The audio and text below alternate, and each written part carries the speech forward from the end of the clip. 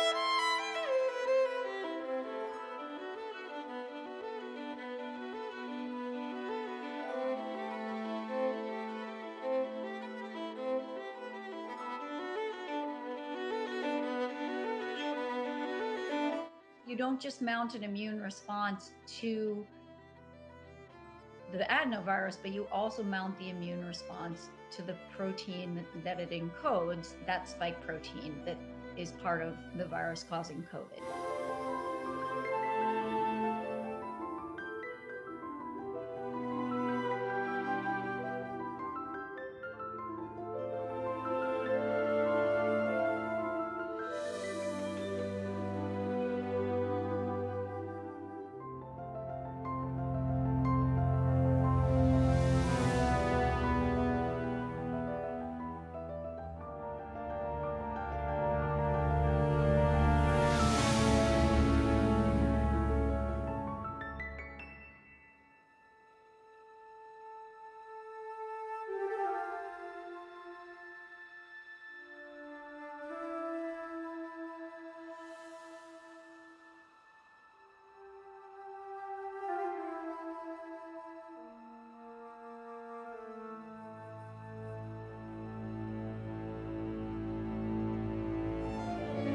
They use techniques to trick the immune system into thinking it's seeing a pathogen without actually providing most of or all of the pathogen.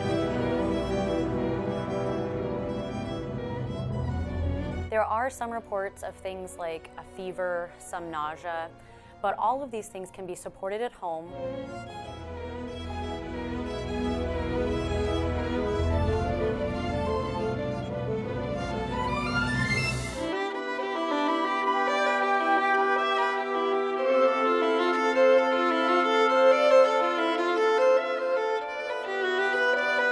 These vaccines could be developed very rapidly because they had been testing vaccines using this strategy against other pathogens. Just drop your shoulder for me, relax.